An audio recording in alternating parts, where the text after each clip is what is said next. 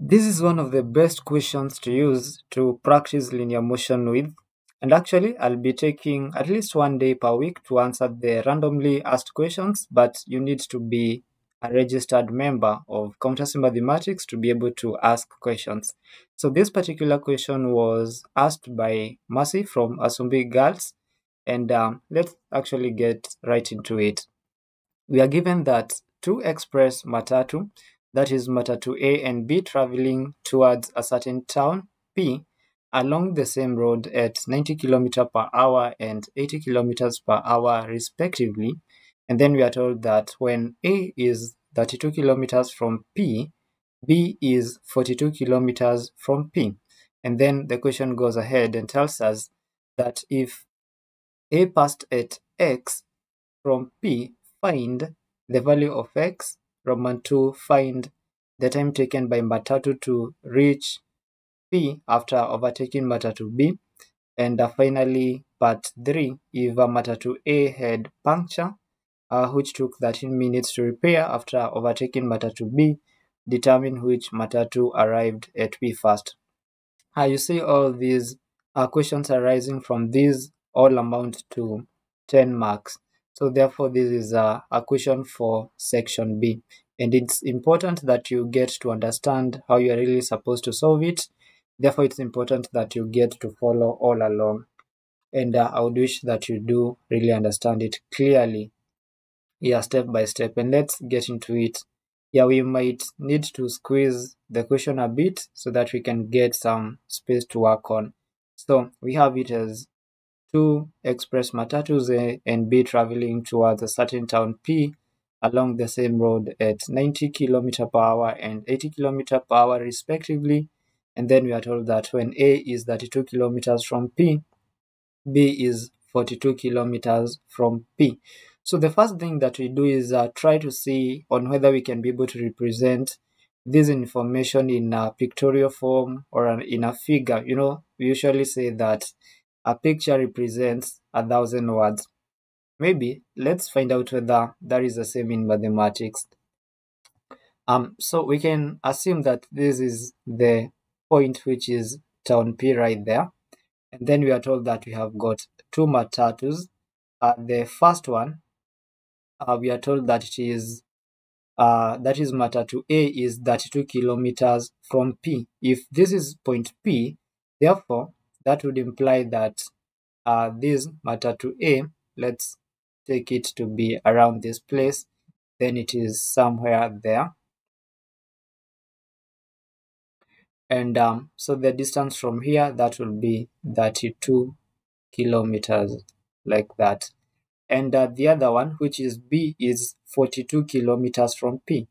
So we plot another one like that. So this is just a sketch. So that is B. It is 42 kilometers. We write 42 kilometers like that from P. And then we're told that if A passed at X, so that implies, so remember that these two matatus are traveling towards P.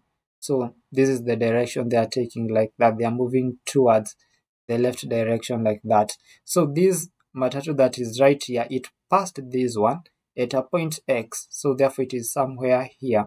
So we can let that point X to be somewhere here.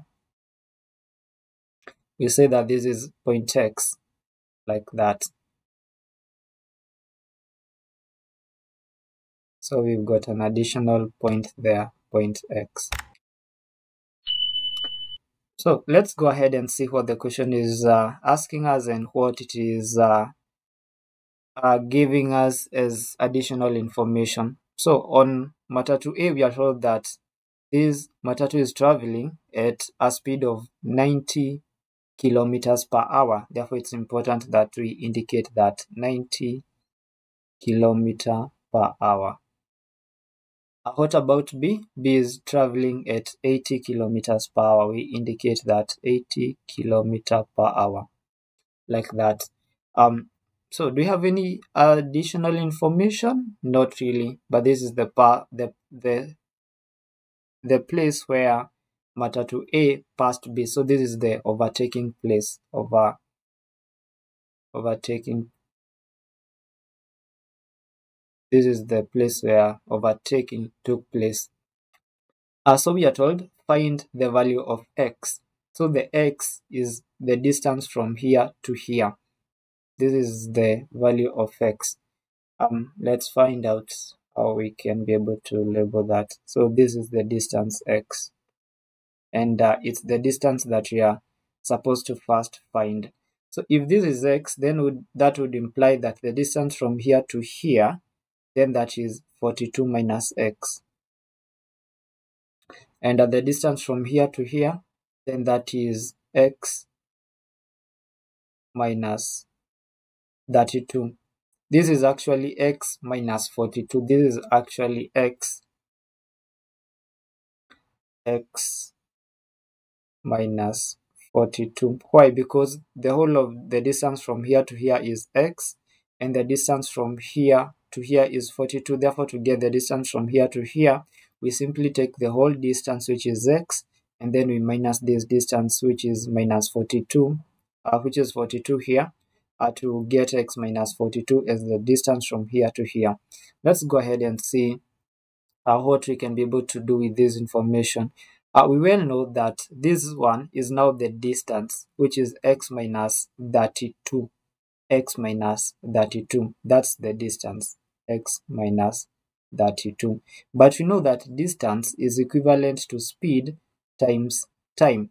So if we can take that the time that was used by this vehicle to travel from here to be t, then that would imply that this distance, which is here, x minus 32, is equivalent to speed times time. And speed for this matatu is 90. Therefore, this is 90 multiplied by t. Remember, this is speed times time should give us the distance covered, which is x minus 32. Similarly, to this case, remember that at this point that we are given here, that is the when this matatu A is 32 kilometers away from P, it is at a similar time to when this matatu B is 42 kilometers away from B. Therefore, this matatu also took time t to travel from this point of overtaking to this point that is right here. So that would imply that this distance, which is x minus 42, is equivalent to the distance, or rather to the speed of this matatu, which is 80, multiplied by the time, which is t, the time that we don't know. So you see that we've been able to form two equations, and from these two simultaneous equations, we can be able to find the value of t. But how can we be able to do that? We can use either substitution method or elimination method, but for this it is quite easier to solve using elimination. We can be able to eliminate x, and the way that we can be able to do that is to minus each case. We minus the upper equation, we minus the lower equation from the upper equation. So we have x minus x, that is 0, and then we have minus 32 minus 42. It's very important that you be very careful as you do this subtraction, because here we have minus 32, and here we have this minus, and here we have this minus 42. Remember that when you've got two consecutive minuses, that automatically changes to be an addition sign. Therefore, this one is equivalent to negative 32 plus 42, which is equal to 42 minus 32, which would give you a 10. But all this was there for your explanation, to ensure that you don't really make that mistake when doing subtraction. So here we get a 10, and then on the other side we have 90 minus 80, that is 10t. So therefore 10t is equals to 10, which then would imply that t is equals to 1. So I see that we have already gotten the value for t. So we can just use one of the equations to replace the value for t. We can choose either the first one or the second one. Yeah, since we have the first equation appearing first, yeah, we can give it the first consideration, but they are all supposed to give you an equal value. So we have t is equals to 1. So we are going to substitute right here. So we have x minus 32 is equals to 90, and then multiplied by 1. It is not going to change anything. It's just going to remain as 90. So eventually we have x is equals to 90 plus 32, which is going to give you 90 plus 32, that's 9 plus 3, 12, and at this 2, and remember that this one is in terms of kilometers because we are talking about distance. So what's the value of x? Therefore x should be 122 kilometers. So let's go ahead and check out the second part of the equation, which is actually very important that you get to understand on how to work out all these, because it's a very wonderful question for our practice on linear motion. So the second part, we have it as follows. We are told that the time taken by matatu, or rather the second part asks us to find the time taken by matatu to reach point P after overtaking matatu B. The matatu that is overtaking B is A. Therefore, we are being asked in regards to this one over here. And we are asked about the time. So how do we find time? We find time by doing distance over speed. And what's the distance here? The distance here, we got it as 122. It's important to write it there. So that's 122 over the speed. What's the speed for this matatu? It is 90 kilometers. Yeah, 90 kilometers. So we go ahead and divide that. So we have 122 divide by 90. What do we get from there? We get a fraction, which is 1/16 over 45. And this is hours. We can convert this. Can we convert this part to minutes? Well, we can.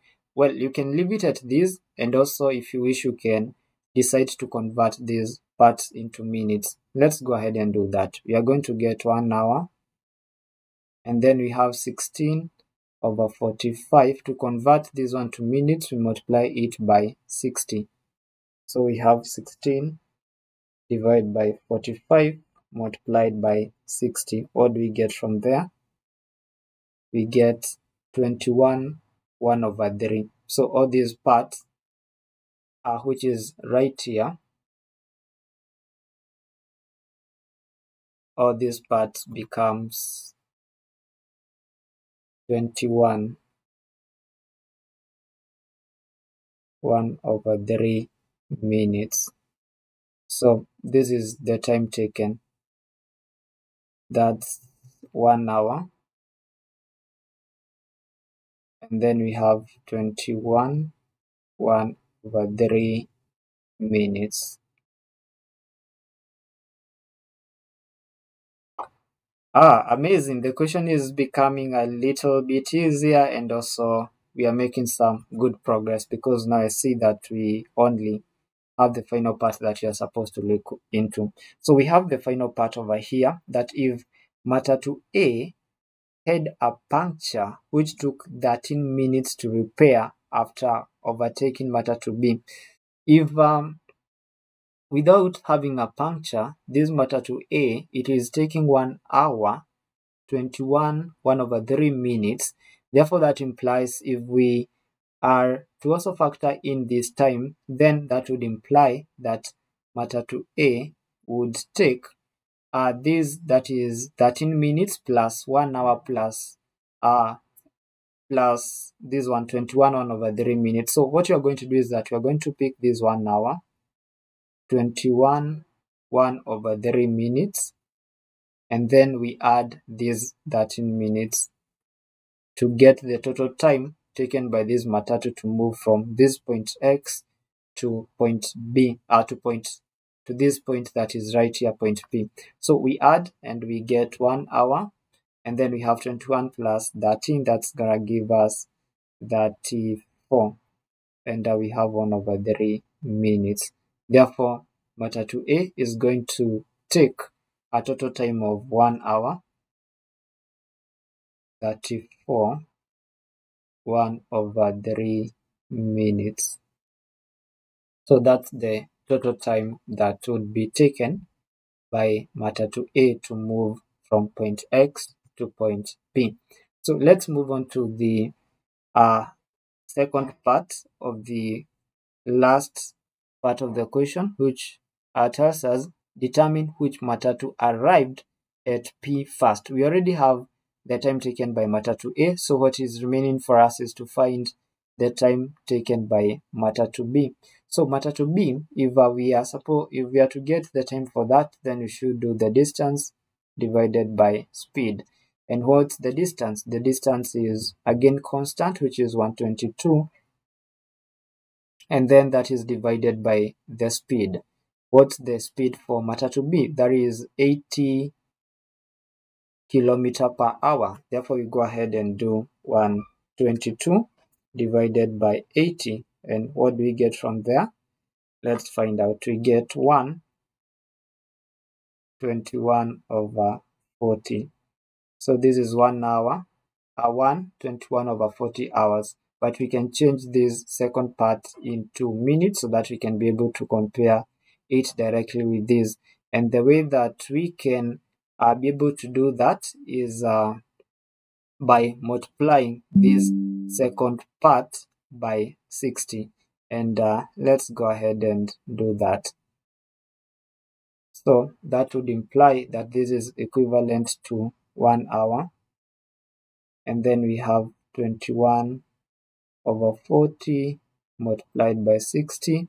So this remains to be 1 hour. Let's do 21 divided by 40 multiplied by 60.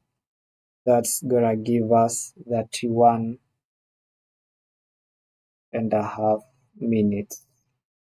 Therefore, that would imply that this second matatu, which is matatu B, is going to take 1 hour, 31.5 minutes. So let's put them just together.